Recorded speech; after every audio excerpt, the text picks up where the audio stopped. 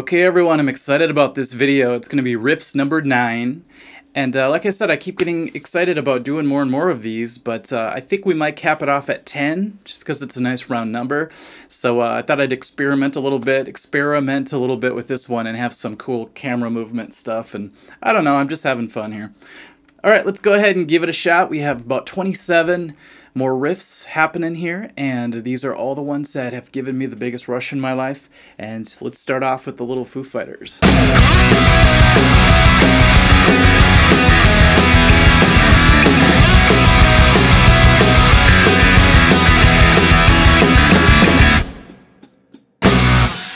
I once had a student that wanted to put together a band and play a couple songs for a talent show, and I was playing drums and he chose the song Breed.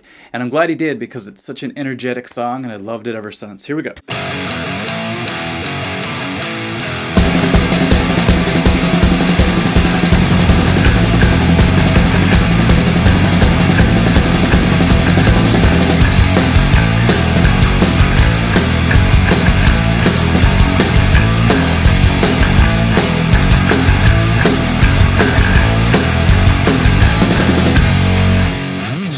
I think I was about 5 years old when this song was big. I don't remember, but this riff stuck with me, and I always wanted to play it on guitar, and it wasn't until recently that I finally learned it.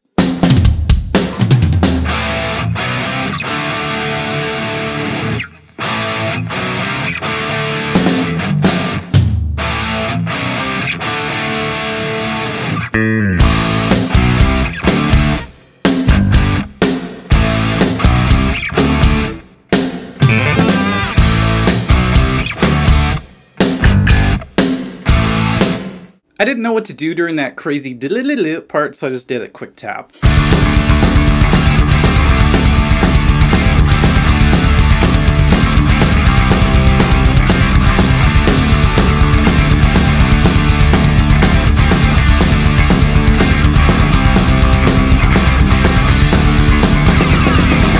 The chaos at the end of this song is my favorite thing about it, how the riff just keeps repeating.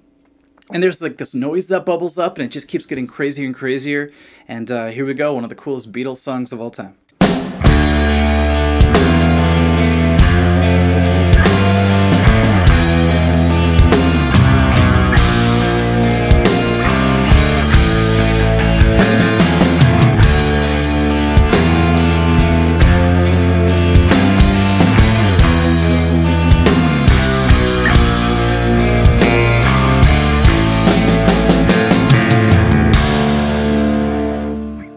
When I was a kid, my dad bought a moped, and he used to let me ride it around the house because I couldn't take it on the streets. So I would ride it around the house. I actually made like a track marks all around the house. I'm surprised he let me do that. But the song that kept repeating in my head was a pretty obvious one, Born to be Wild. So here we go.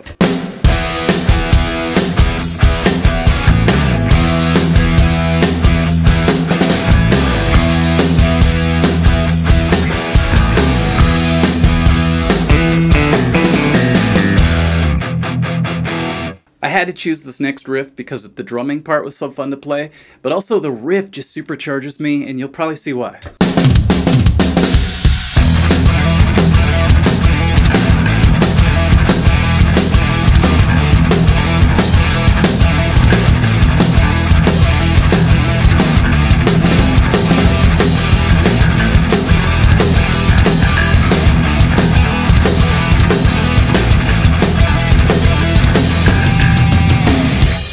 When I was an angsty teen, for some reason this riff really spoke to me. I think it's the Pick Scrapes.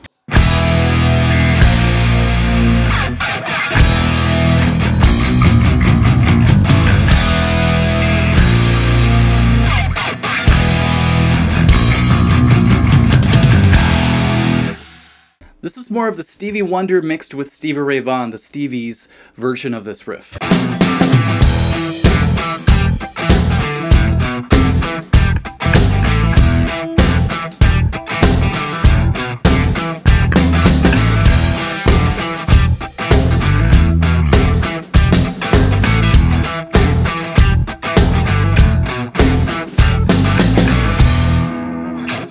Another mashup of artists. Let's do Michael Jackson meets Alien Ant Farm.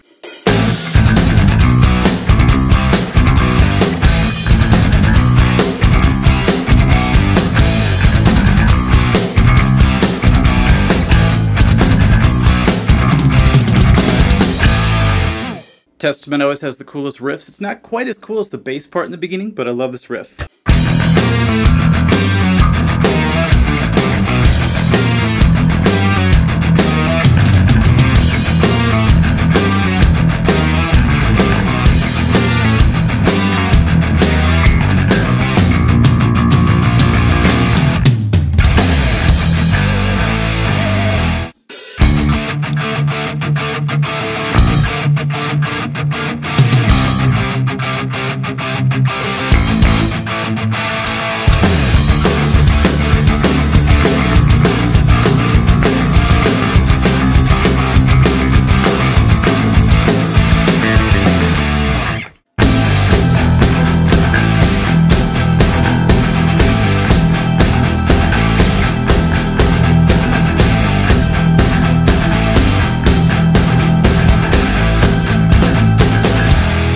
So this song used to be on the radio all the time when I was a kid, and I love the sound of it, and it's more bass heavy, so there's more of a bass lick in this part, but I'm going to go ahead and play a little bit of it on the guitar too.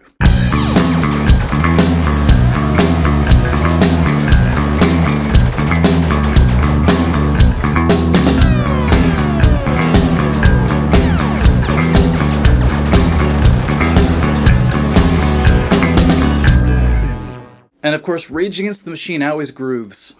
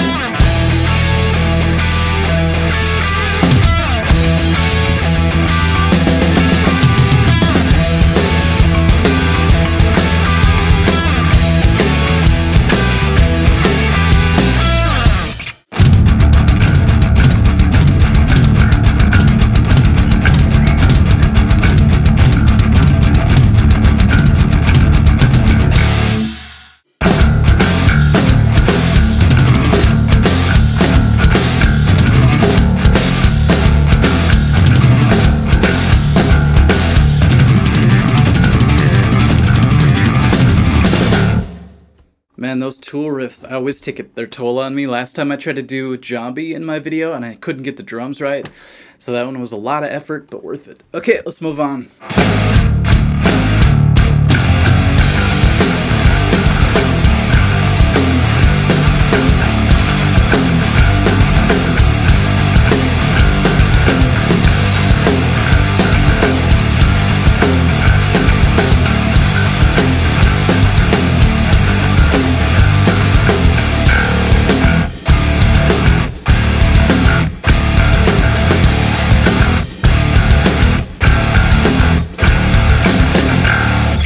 That's gonna have to be milquetoast.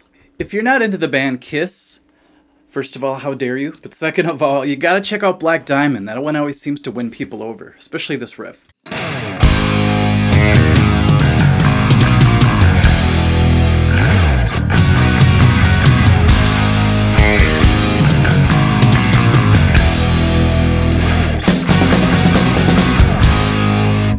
Okay, you probably know things are about to get heavy when the Les Paul comes out. I like to use it for my drop tunings because the neck is so stable. It seems to be the one to go to.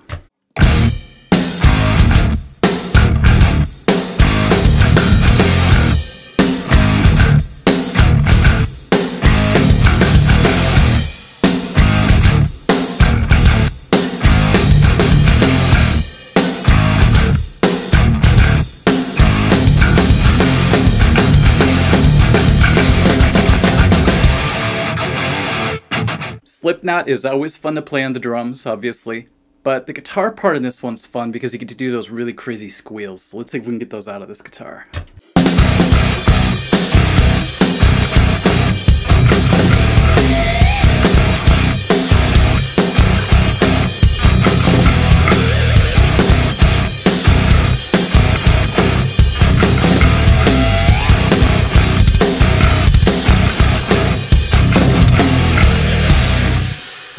Did you see my finger just like flick right off the string at the end? It kind of did it in time, so I think I'm just going to leave it. Being from Minnesota, Prince has always been a huge influence on me.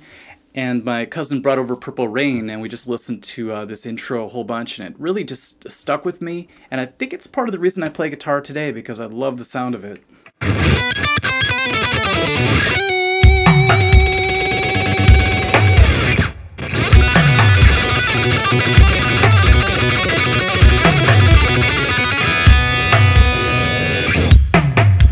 I just make stuff up at the end. I just hope the octave pedal and the fuzz covers it up enough. Okay, here's the synth riff that always gets me, and Marilyn Manson redid it, so I'm going to kind of do a mashup between the two, so Eurythmics meets Manson.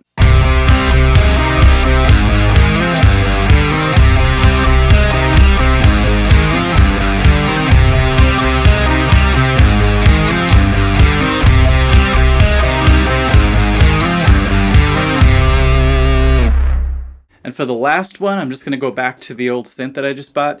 We're going to do a little bit of jump, and I'm actually going to play the end part finally this time. So here we go.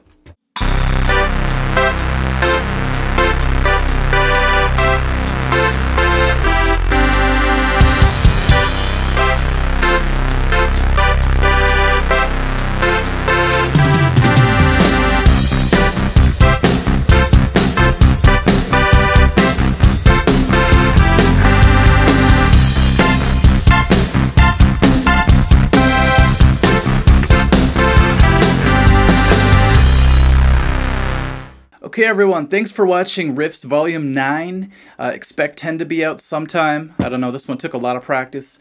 So probably going to be in about 2 weeks, up to a month, we'll see. But between that time, we're going to be doing a lot of lesson videos, so I'm pretty excited about that. And maybe an artist series finally. I've been working on 2 of them, but there's a lot to learn from these guys. So we'll catch you then. Alright, thanks. Bye.